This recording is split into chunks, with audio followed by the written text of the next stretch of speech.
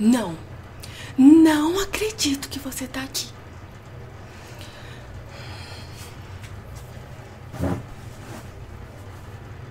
O que você tá fazendo aqui? Como que você conseguiu entrar no meu quarto? Você não tá vendo que eu tô saindo do banho agora? Nojenta. Que? Olha, eu tô até de roupão. Ai, em falar nisso, quem foi que estragou meu roupão com tinta? Ah, eu sei que foi você. Olha, eu não aguento mais você. Eu não aguento esse monte de criança nessa casa. Eu não aguento mais. É você, é João, é o Léo, é um monte de gente. Eu não tenho paz nem pra tomar banho. Chega aqui, ó. E se eu tivesse sem roupão? Você é uma ridícula. O que você quer? Ah, que você vai sair e quer que eu faça o quê? Limpa sua pele? Não, sua pele fede. Só nascendo de novo. Fede, fede, fede. Ai, tá bom, eu faço pra você porque, olha, eu não aguento mais. Não, eu vou falar com a minha mãe, eu vou falar com meu pai. Essa casa é cheia de criança, eu não aguento mais. Limpar sua pele, tá? O que mais que você vai fazer depois? Depois você vai no quarto do Léo pra ele fazer a maquiagem. Olha, você tem sorte que o Léo é um amor de pessoa. E ele vai fazer. Eu não sei onde que a minha mãe pegou o Léo, não sei. Porque ele é um amor de pessoa. Ele atura vocês. Agora, o João... Daqui a pouco eu vou falar do João, viu? Aquele fofoqueiro. Sim. Ontem a gente saiu na mão porque ele tava fazendo fofoca de mim. Falando que eu sou agressiva. Ó. E você vem? Vem também, você vem. Eu já tô tomando meus remédios. Eu não estou mais agressiva. Ah, você quer que eu limpe sua pele? O que você vai falar pro João fazer? Ah, o João vai cortar seu cabelo, tomara que ele deixe careca. Deixa você careca. É isso mesmo. Ah, eu vou limpar sua pele aqui. Sua pele tá cebosa. Eu tenho esse lenço umedecido aqui, ó, que a minha mãe usa pra passar na bunda daquela outra criança lá. Que eu não sei de onde que ela pegou tanta criança que ela pega nessa casa. Se duvidar, daqui a pouco sai uma criança debaixo da minha cama.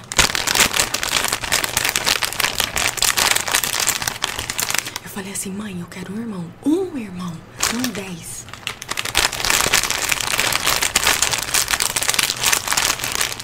Ai, que eu saiba que vocês João estão fazendo fofoca de mim, menina. Depois eu vou lá no quarto João, eu quero ver. Aqui que eu vou limpar sua pele. Ai, que ódio que eu tenho de vocês. Vai, vai, vai, vai, vai, vai.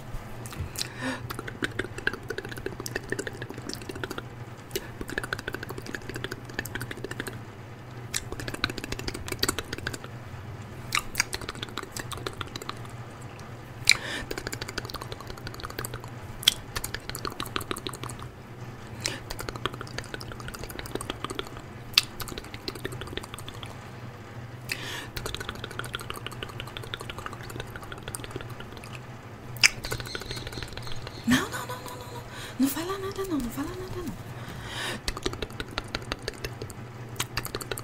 E você vai aonde? Ah, não me interessa. Eu sou agressiva, já tô tomando meus remédios.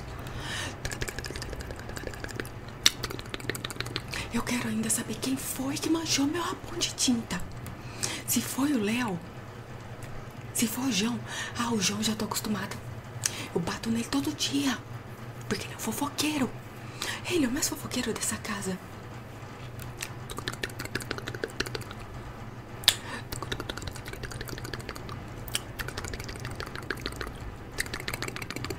Ah, tá bom. Tá, calma. Agora o que eu vou fazer? Passar uma água miscelar só pra acabar de limpar essa pele cebosa.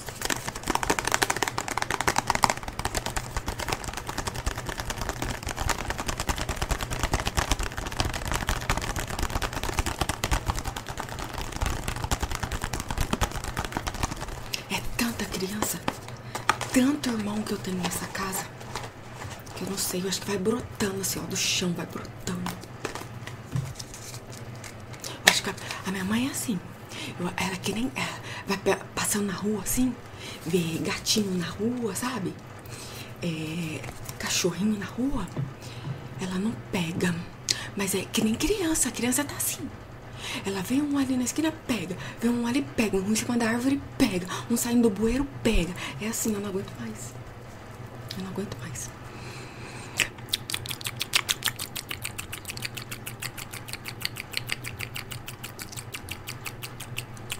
Eu ouvi o João falando que eu sou agressiva. Eu ouvi.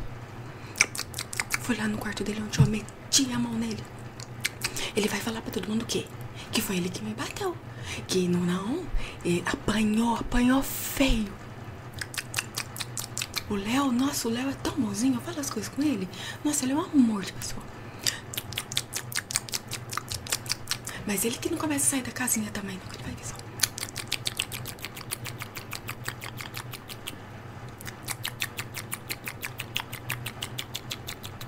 Até agora eu não entendi se isso daqui é uma casa, se isso daqui é um orfanato. Até agora eu não sei.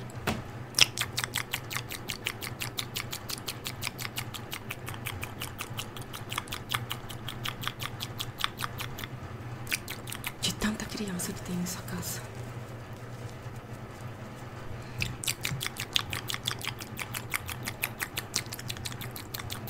Ai, eu tô agressiva mesmo. Hoje eu não tomei mais remédio. Hoje não. Hoje eu tomei só 15. Ainda não me faz bem. Tem que tomar uns 50 por dia pra aguentar vocês. Tá bom, água micelar também que eu não aguento mais. Olha, eu vou passar isso aqui. Já que o Léo vai fazer a sua maquiagem, vou passar essa pré-maquiagem aqui, que é pra lavar seu rosto direito, pra poder colocar a maquiagem nesse seu rosto ridículo.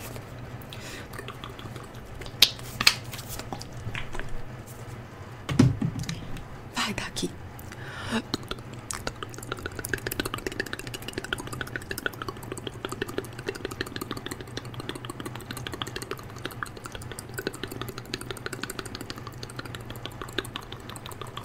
Você é minha irmã. Que você é minha irmã? Você nem parece comigo.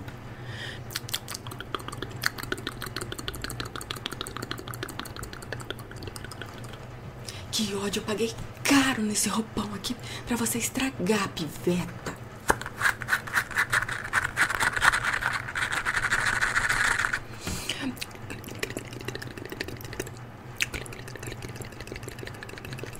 Eu tô passando aqui, ó, no seu rosto todo.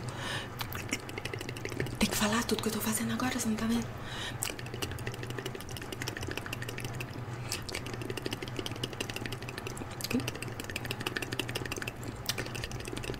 Ah, sim, comigo as coisas são rápidas. Eu não gosto de demora, sabe? Comigo é rápido.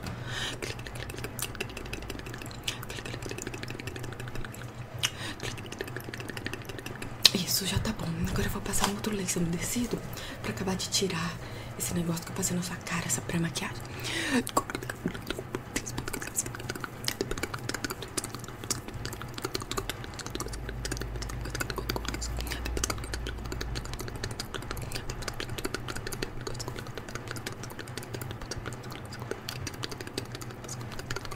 Aí, tá bom já.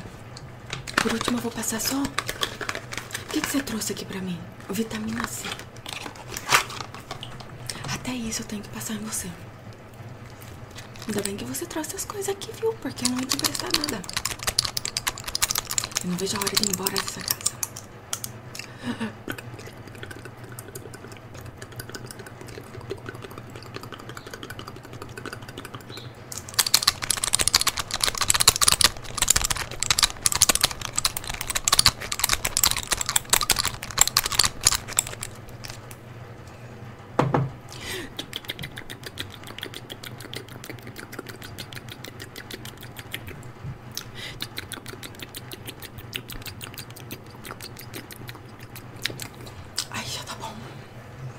Já pode se retirar.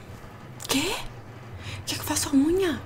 Ai, mas você é muito abusada. Daqui essa unha, deixa eu ver que cor que tá. Nossa. Tudo descascando. Credo, que horror. Daqui que eu vou tirar essa unha. Vou tirar esse esmalte, né? Vai. Nossa. Vai. Faz assim. Aí.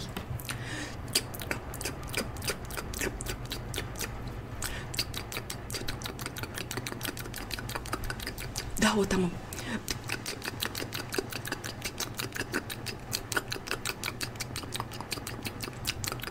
Ai, tá bom, já tirou tudo. Olha, tirou até o meu esmalte. Olha o que você fez. Tirou o meu esmalte. Eu vou socar a sua cara. Ai, tá aqui, deixa eu cortar essa unha de gigante aí. Vai. A outra. Deixa eu cortar mais. Dessa. Dessa. A outra mão de novo. Dessa. Isso. Agora daqui que eu vou lixar.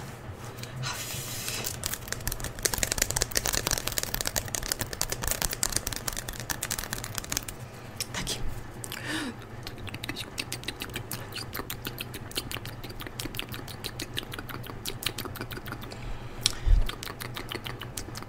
A outra mão.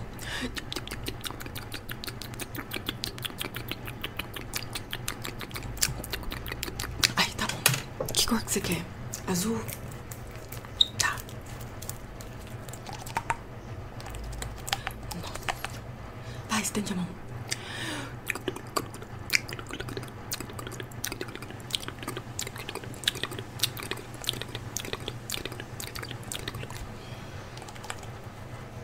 A outra.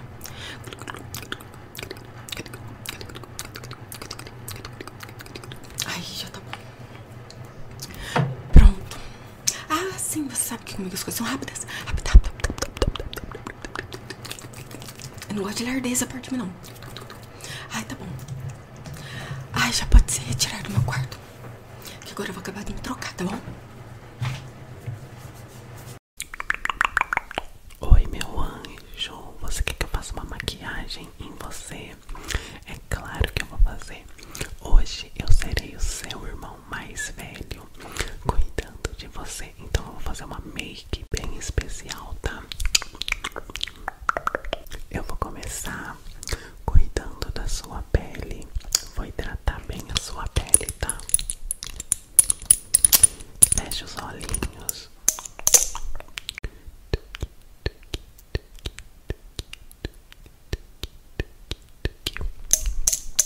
Saiba, você é muito especial, maninha.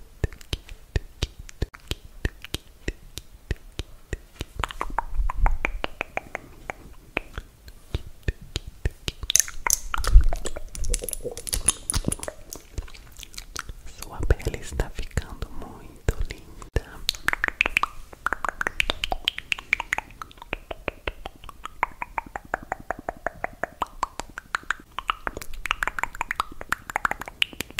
Agora eu vou vir com a base para passar no seu rosto e a gente iniciar a sua maquiagem, tá? Vai ficar muito, muito, muito top essa make em você. Aqui está a nossa base.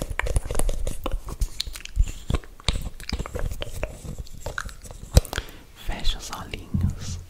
Relaxa, relaxa.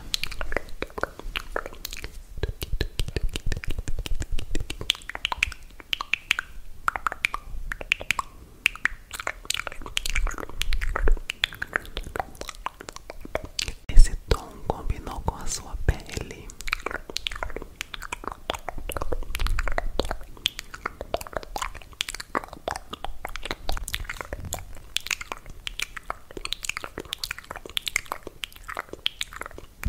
A sua pele ficou perfeita. Espero que você esteja gostando.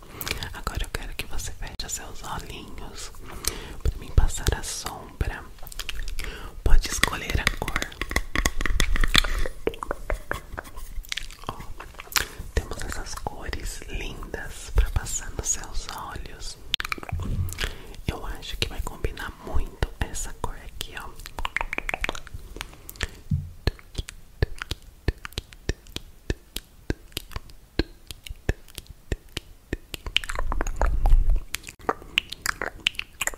Tá ficando perfeita, viu, mana?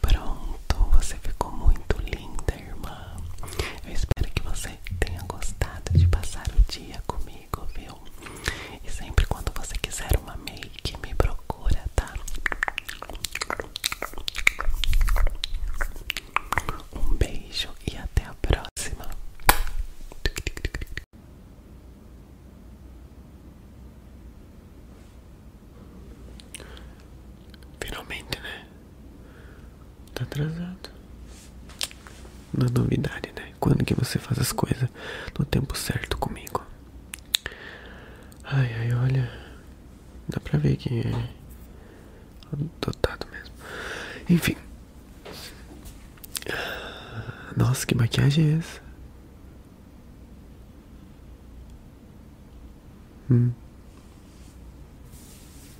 Sim, tá muito bonito. E dá pra mim ajeitar teu cabelo. Não, você tá fazendo o serviço completo aqui. Como se fosse salão de beleza, né? Se ficar ruim, a culpa é tua, né? Ai, ai. Enfim. Eu vou molhar teu cabelo, tá?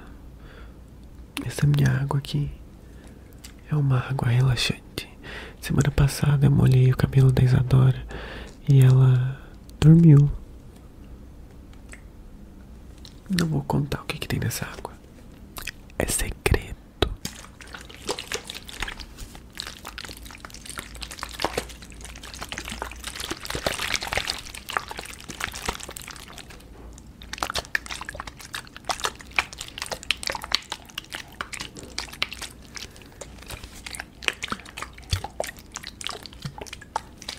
O quê? A carotinha falou mal de mim.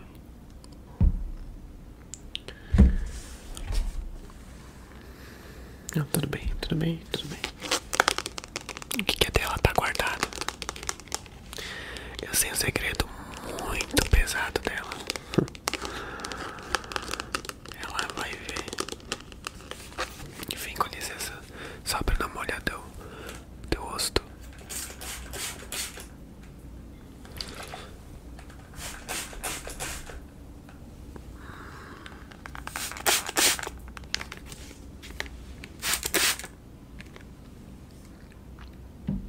Pronto.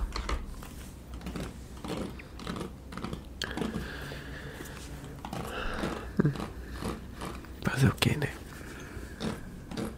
Quando a pessoa fofoqueira, né? Fica falando dos outros.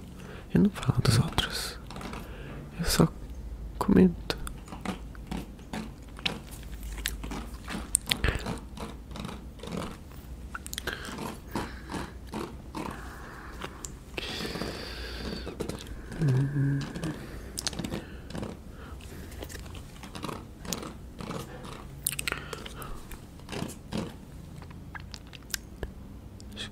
Teu cabelo é bom, você tem certeza que você quer cortar ele? Eu vou cortar. Você fica ruim, tá? Você que pediu.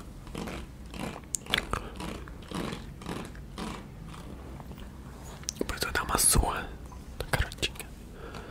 Daí você grava, tá? Grava e posta no Face.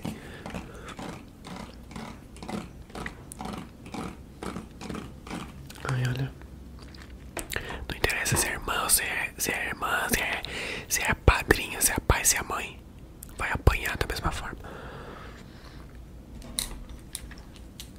Que tipo fica falando assim? Tá. Calma aí, vai.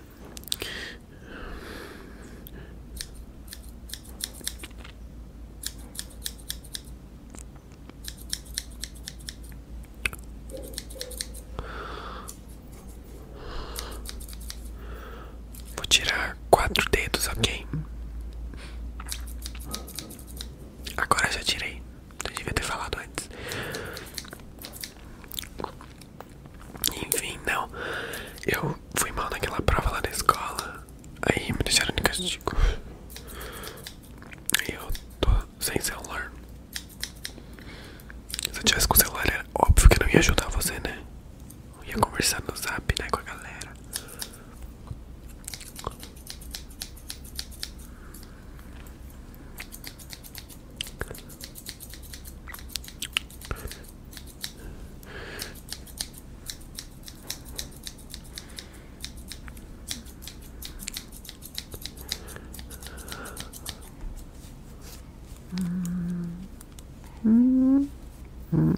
Mesmo.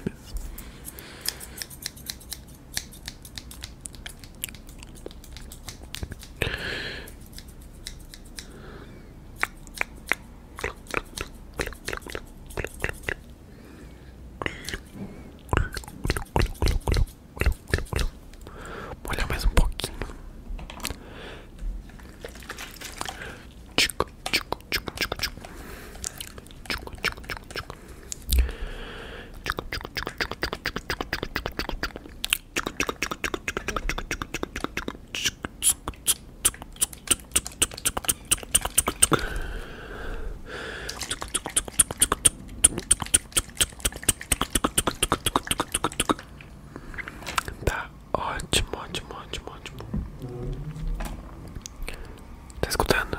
Após ter a carotinha mudando os móveis de novo da sala. Ah, mas hoje ela me paga. Hoje ela me paga. Hoje ela me paga. Agora eu vou usar essa aqui, tá?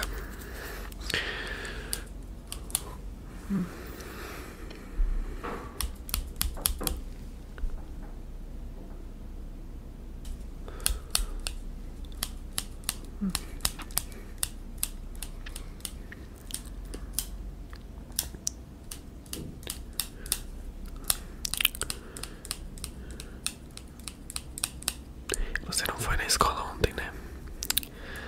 Eu sabia. Foi por isso então que vieram falar comigo, pedir um motivo. Ai, olha aqui. Você apronta cada uma.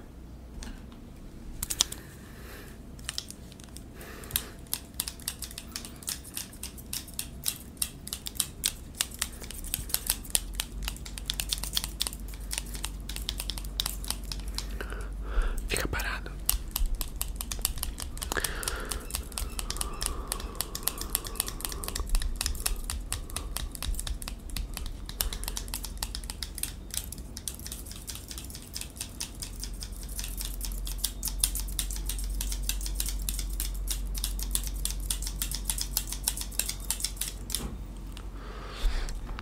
Ó, tá chegando o caminhão.